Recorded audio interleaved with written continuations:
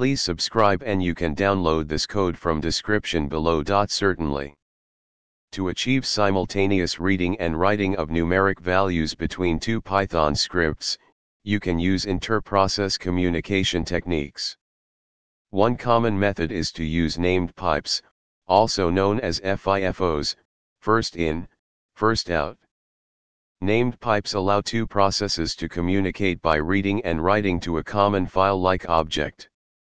Here's a step-by-step tutorial with code examples for two Python scripts, one for writing and another for reading.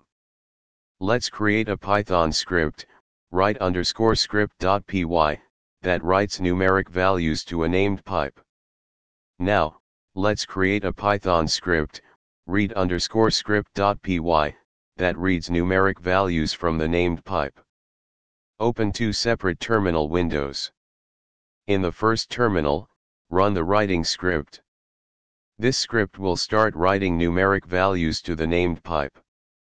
In the second terminal, run the reading script. This script will start reading the numeric values from the named pipe. You should see output similar to the following. Both scripts run simultaneously, with the writing script adding numeric values to the named pipe and the reading script continuously reading and displaying them. ChatGPT.